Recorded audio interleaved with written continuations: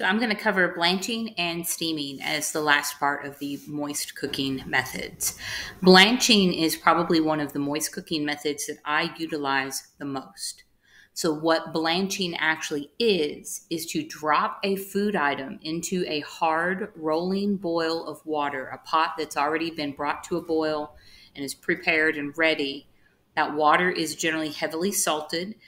It should taste like the Atlantic Ocean. That's what Chef taught me, and that's important, not just for flavoring and seasoning the food, but the salt stabilizes the green chlorophyll and color in the green vegetables.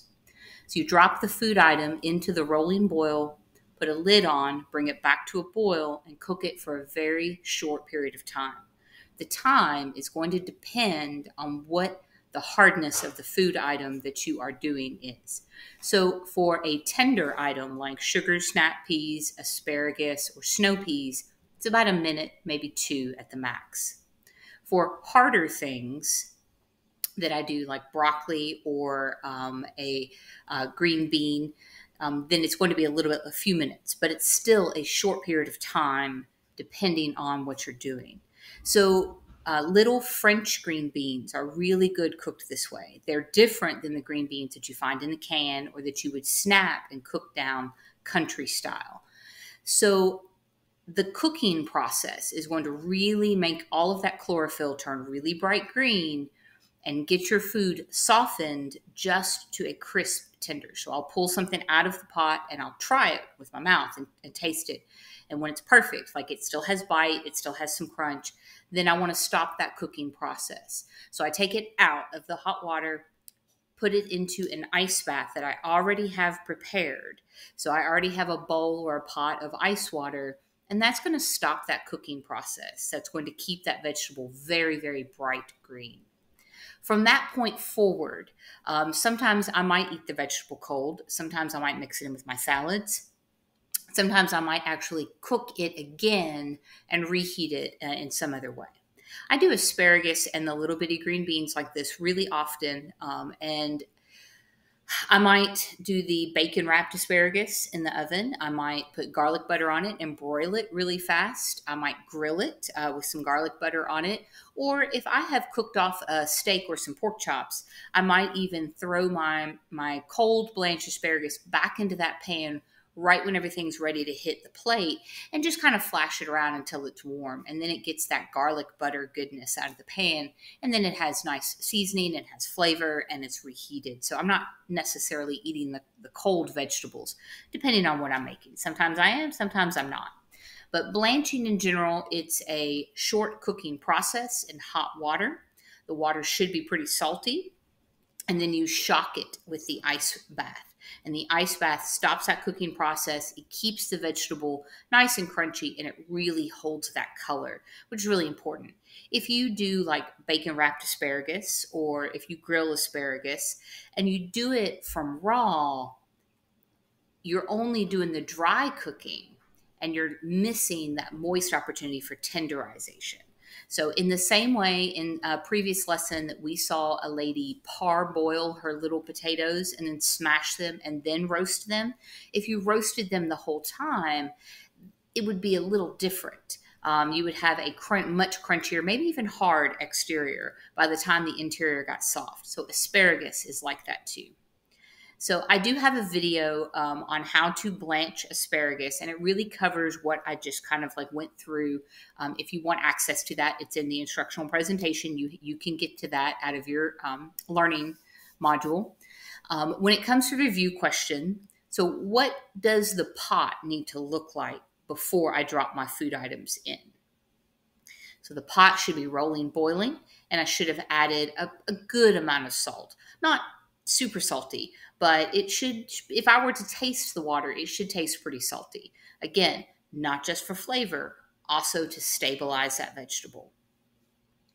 So we've talked a lot in mise en place. Why is it important to cut my vegetables evenly? Everything needs to be cut evenly so that it cooks appropriately.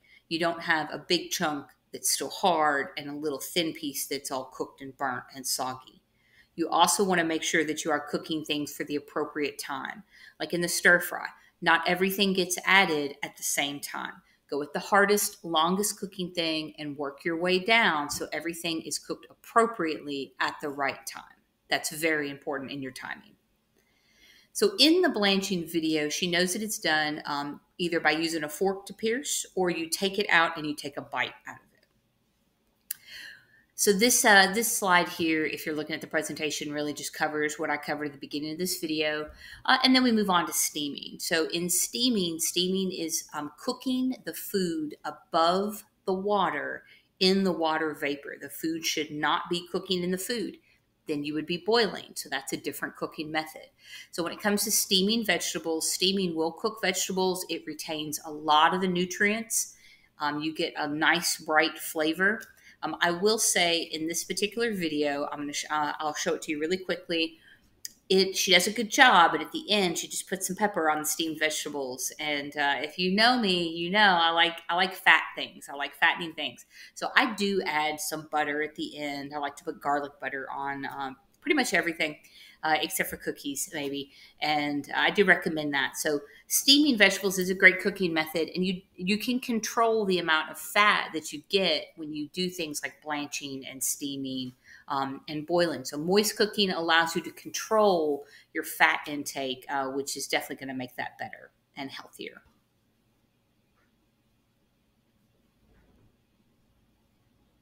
How to steam vegetables. Learn how to perfectly steam any vegetable in just a few easy steps. Cut your vegetables into uniform sizes so that they cook at roughly the same rate and are all done at the same time. Add the longer cooking veggies first and then the quicker cooking veggies after a few minutes. Add 1 inch of water to the pot and insert the steamer basket. The surface of the water should be just under the basket. Don't have a steamer basket? Simply ball up some aluminum foil and place them in the pan. Bring the water to a boil over high heat. Distribute the vegetables over the steamer basket evenly. Cover the pot and reduce the heat to medium. Start checking the vegetables after a few minutes. The vegetables are done when you can easily pierce the thickest part of the vegetable with a paring knife. Take the vegetables out of the steamer basket when they still have just a bit of crunch in the middle. Use our guide for rough cooking times for various vegetables.